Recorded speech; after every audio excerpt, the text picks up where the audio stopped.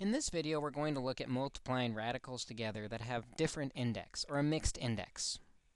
The way we get them to have a common index is we look at the current indexes of 6 and 4, and just like we find a common denominator, we build up those indexes by finding a common index. With a 4th root and a 6th root, we'll see the common index is 12, which means we need to multiply the index of 4 by 3 and the index of 6 by 2. And when we multiply the index by a value, we must also multiply the exponents by the same value. This puts everything under a 12th root. And for the a's, 2 times 3 is now a to the 6th. And for the b's, 3 times 3 is now 9. For the second radical, on the a's, 2 times 2 is 4. And for the b's, 2 times 1 is 2. Combining all this together under the 12th root, combine the a's simply by adding the exponents. 6 plus 4 gives us a to the 10th. And on the b's, 9 plus 2 gives us b to the 11th. And we have our final simplified solution. Let's take a look at one more example. Let's look at the 5th root of x cubed y to the 4th times the 3rd root of x squared y.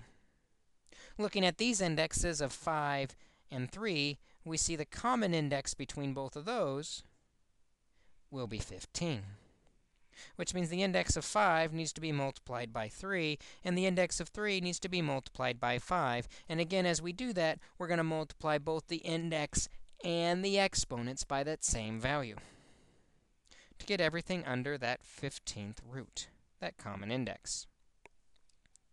For the x's, 3 times 3 is 9, and for the y's, 3 times 4 is 12.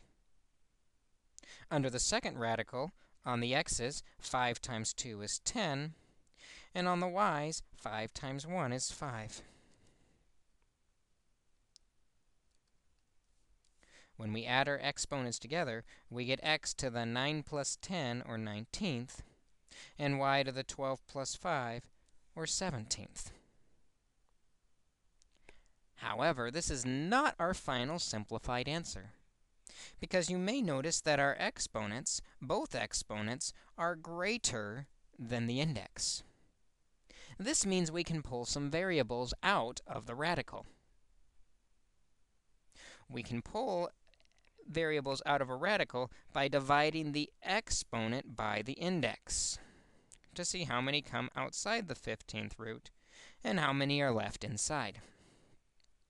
For the x's, 19 divided by 15 is 1, remainder 4. This means 1 comes out and 4 remain inside the radical.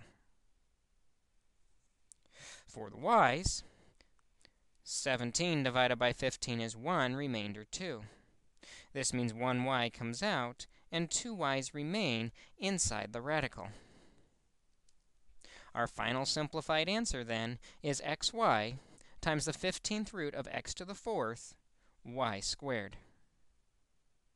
We can multiply together these radicals of mixed index by identifying the least common index and multiplying the exponents in the index by the same value to build up to that common index.